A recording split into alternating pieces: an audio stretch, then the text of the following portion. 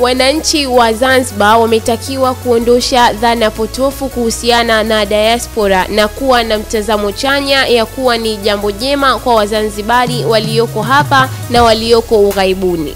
Wito huo umetolewa na Waziri wa Nchi, Ofisi ya Rais na Mwenyekiti wa Baraza la Mapinduzi, Mheshimiwa Isa Gavu, wakati wa uzinduzi wa sera ya diaspora huko katika ukumbi wa Wizara ya Habari Kikwajuni mjini Zanzibar.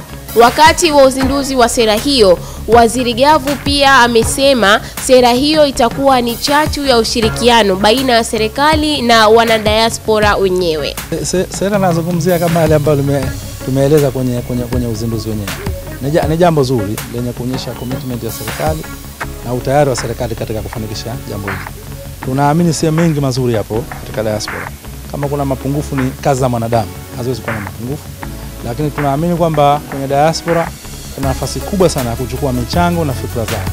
Na michango utachagua, ile mizuri utachukua, ile mibaya utaiacha. Sera hii ni mwanzo au chimbuko la kwenda pale kwenye sheria. Imani yangu kwamba serikali imeanza kutengeneza sera. Tafika pale serikali itashashika, tutatengeneza sheria. Kwenye sheria tutaweza kuwa na nafasi nzuri zaidi ya kuweza kuwalinda na kuwakinga diaspora yetu. Sasa hivi tunachofanya ni kuwatambua umuhimu wao. Sera hii imetambua umuhimu huo na hayo mengine yatakuja kidogo. Lakini kila ambalo tunaona kuna fursa na haki ya kuweza kumsaidia diaspora tutalifanya.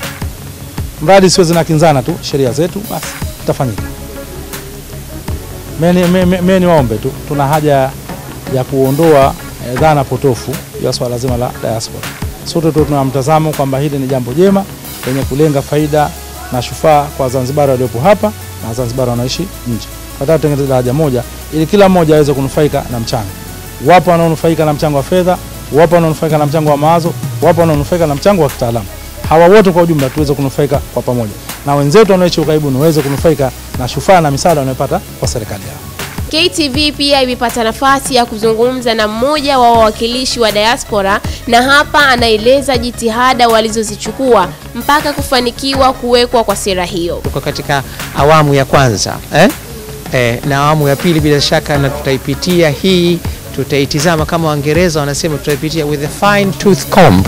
Maana unapitia kitu kilillahi, na baadaye tutawakilisha zaidi maoni yetu na vile vile na tutafuatilia mambo ambayo ni muhimu mengine yanajaribu kufanikishwa na ofisi ya diaspora ikiongozwa na au ilikuwa chini ya kurugenzi wa Biadila.